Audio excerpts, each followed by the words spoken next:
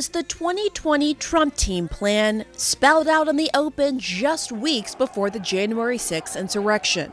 As we speak today, an alternate slate of electors in the contested states is going to vote, and we're going to send those results up to Congress. But that failed plan to find alternate electors and challenge certifying Biden's win could have a better shot at working in 2024. Purporting to appoint and ascertain electors.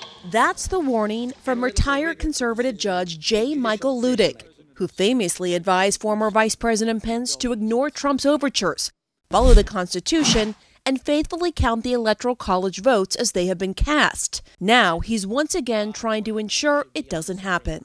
The former president has been telling this to the world for a year and a half, and most recently, the legislatures in the states, that they're populating themselves with Trump supporters in order that they can exploit the Electoral Count Act. Luttig warned there's a blueprint for how he says members of his own party plan to execute successfully in 2024, the very same plan they failed in executing in 2020, and to overturn the 2024 election if Trump or his anointed successor loses again. The GOP could have more favorable state governments. The majority of state legislatures are Republican. The key battleground states of Pennsylvania, Georgia, Michigan, Wisconsin, North Carolina, and Arizona all have Republican legislatures.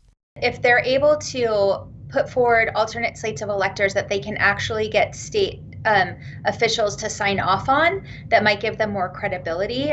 Certainly, they might have a little more success there, either in Arizona or other states. In addition, the now conservative supermajority Supreme Court could support an obscure and not widely accepted legal theory where state legislatures have supreme power over elections without checks and balances. That theory stems from Article 1, Section 4 of the Constitution, which says, "The times, places, and manner of holding elections for senators and representatives shall be prescribed by the legislature thereof." Those that are promoting the independent legislature doctrine are suggesting that that means just the legislature. It's a strict reading. It just says legislature. It means just the legislature. What they're failing to recognize is that every state has a constitution that defines what its legislature does and does not make the legislature predominant over other aspects of government, including the executive and the judiciary. Supreme Court observers believe some justices hinted they'd accept that theory in response to challenges to the 2020 election. At the same time, state legislatures across the country are passing laws to overhaul the election process. According to the left-leaning Brennan Center for Justice, 19 states passed new restrictive voting laws last year alone, like Florida restricting ballot boxes and Iowa proposing strict punishments for election workers who make errors. And over 250 more bills are being considered as of mid-January. We're getting legislation that is basically making nonpartisan election offices, they're being politicized.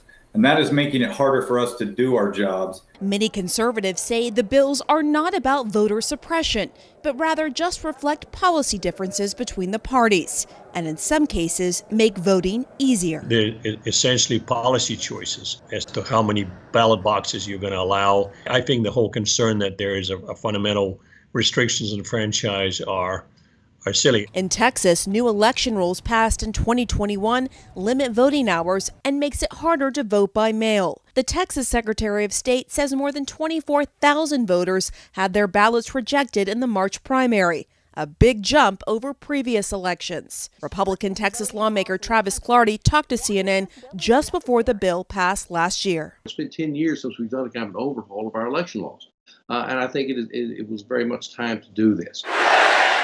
At the same time, many pro-Trump Republican candidates are top contenders to take control of election oversight as Secretary of State.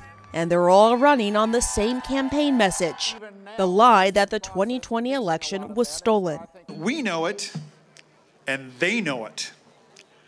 Donald Trump won. Arizona's ballot-by-mail system works. Democrat Katie Hobbs is Arizona's Secretary of State and is now running for governor. She worries what will happen in future elections.